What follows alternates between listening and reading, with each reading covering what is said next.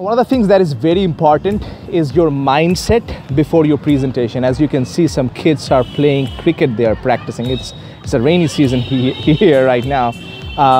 Mindset is very important for cricket. Like somebody who's fearful, will I be able to do this? Doubtful mind cannot hit a sixer. In the same way, if you're giving a presentation, you can't hit a sixer if you're doubtful. I want you to feel confident. I want you to believe in the voice within yourself.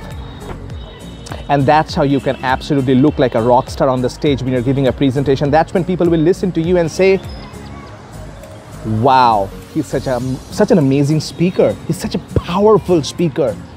He was not this way 1 month back. What happened to him? What made the difference? The difference maker is your belief and your confidence level. That's my tip for you. Visit my website bishalsarkar.com for more tips.